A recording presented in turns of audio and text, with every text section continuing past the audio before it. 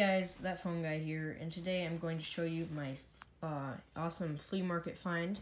Now, sorry I haven't posted recently. I just kind of got a little bit lazy. But yeah, now that I have February vacation, stay tuned for those Target bin finds because I've definitely gotten a lot more finds.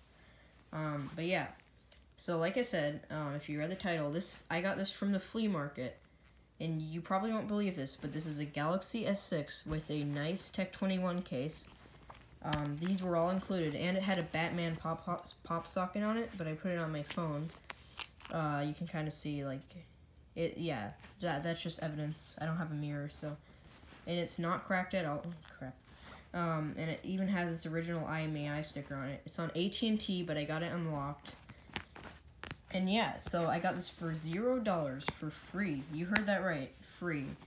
And I'll explain how that happened. So yesterday I went with my dad to a flea market, and I heard about it, and I was like, yeah, we should go. And then we did, and I was happy that I went there because there wasn't really anything that good.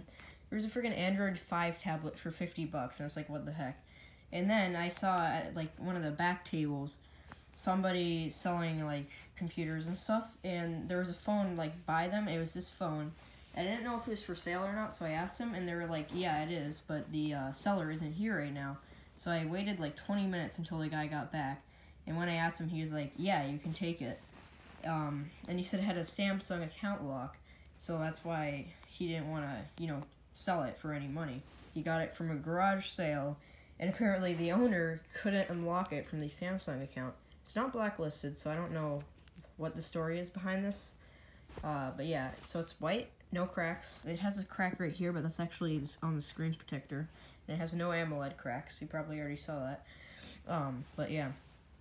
And I was like, yes, because I thought it would be as easy as bypassing a Google lock.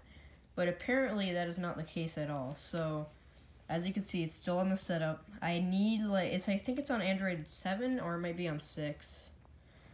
Here we go, 1 second. I can't press next, I don't know why. Oh, QR code setup. I've never seen this before. I don't know what this is, but yeah, it would say Samsung account lock. I don't know. Oh, it's checking network, installing. I really don't know what it's doing. This never happened before. That's pretty cool, nevertheless. Oh, wow, you can see me.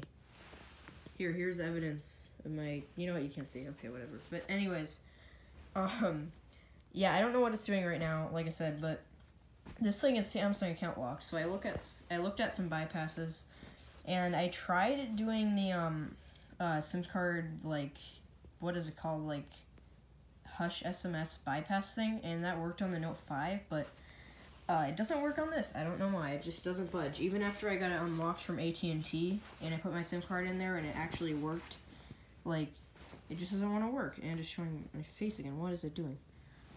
Okay. Anyways, yeah, so this is it. It works fine. I actually screwed up the charger port by accident, so now it, only works if you push it in there at a certain angle, which really sucks.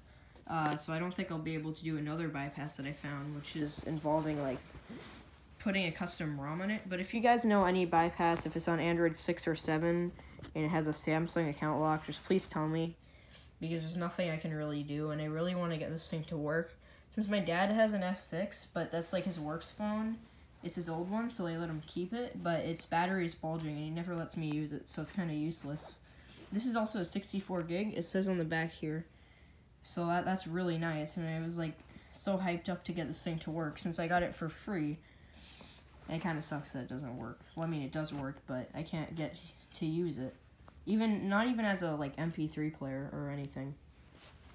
But yeah, that's all for this video. Like I said, if you guys have any ideas, just comment down below. I gotta turn on my comments because a stupid YouTube thing says that I have to set my channel for adults if I want comments, so I guess I'm gonna have to do that. Sorry, child viewers, but yeah. Anyways, that's all for this video. See you guys in the next one.